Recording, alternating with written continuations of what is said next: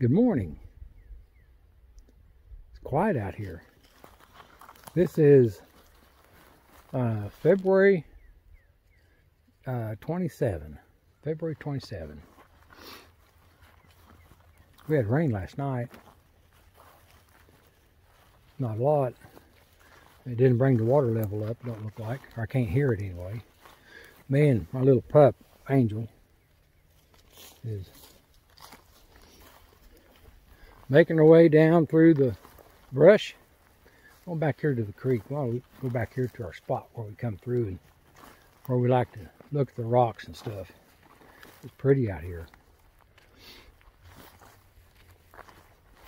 You know, there's people that sometimes you get into places and you see things and you're thinking, well, you know, I'm the only one that's ever seen this. The only one that's ever, the first one to pick up this rock that's been laying here for all these ages and ages. You know, that's washed out of the creek bed. We find different rocks as the water washes things away, washes the dirt away.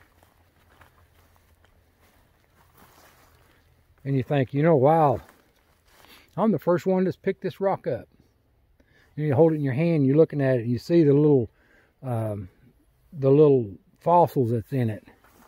I've got a rock that's fossilized, and it's got a place where a leaf has fell on it and has become part of that rock. But on top of that leaf is a bird print. That's just plain as day. You can see the little knuckles in the feet of that bird and the toenails on 2 of these toes. You can see it had 3 toes on it. And it's in that mud. It's in that fossil, that rock. And you think, you know, how many ages or how much time has went by that this bird stepped on that mud, what became a rock, and we picked it up out here. You know, God's creation. It's God's creation. God put it here long time ago, and it done what it did, and we see the results of it walking. Isn't that neat? But you know, Christ, Jesus was rich and became poor for us. He had everything. Can you imagine what Jesus gave up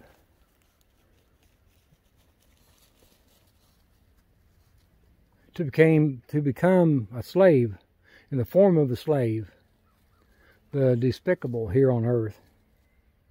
He had no peers in heaven. He had no peers in the heavens or here on earth. But he became poor. What is it in 1 Corinthians that God chooses the ignoble and the despicable? You know, the stupidity of the world God chooses. It's amazing, you know, what God's creation, what He has created through Christ. I'm going to go down here in this hole. See where I'm at. I'm going to go down here in this creek bed. Last time I was here, this was full of water.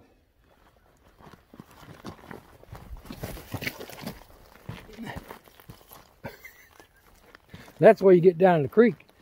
Do it all at once and fast.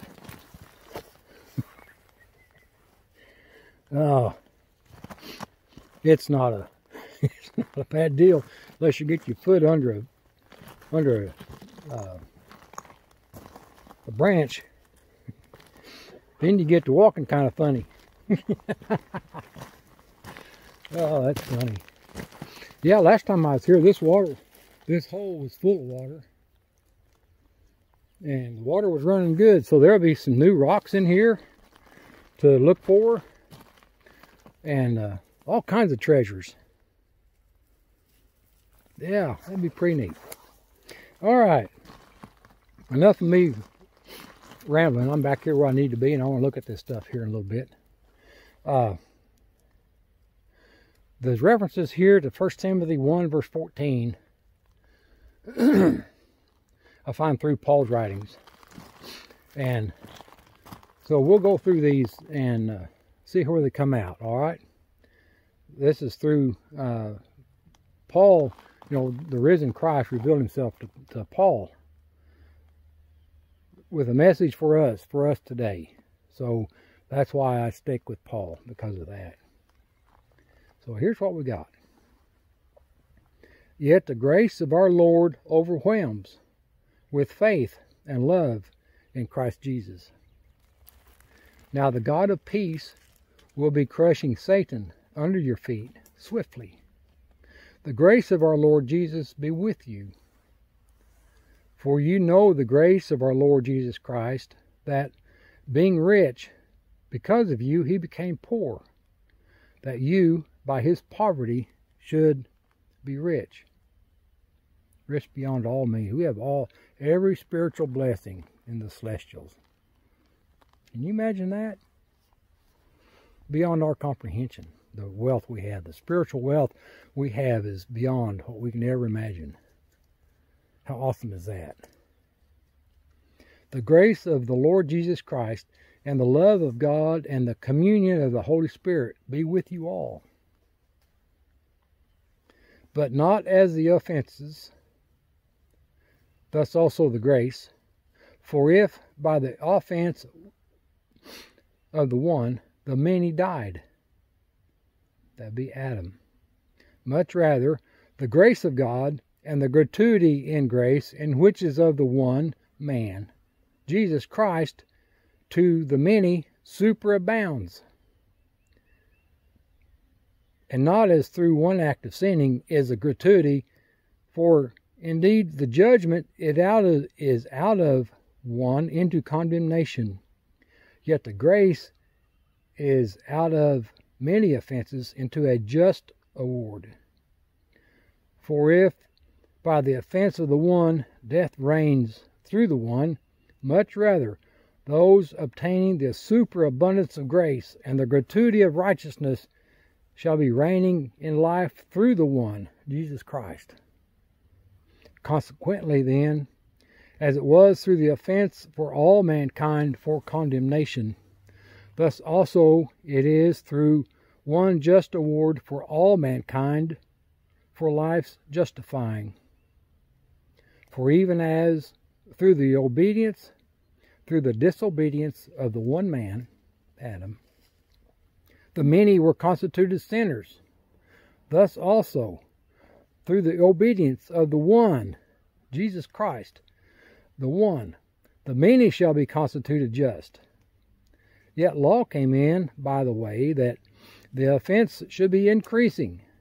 Yet where sin increases, grace superexceeds.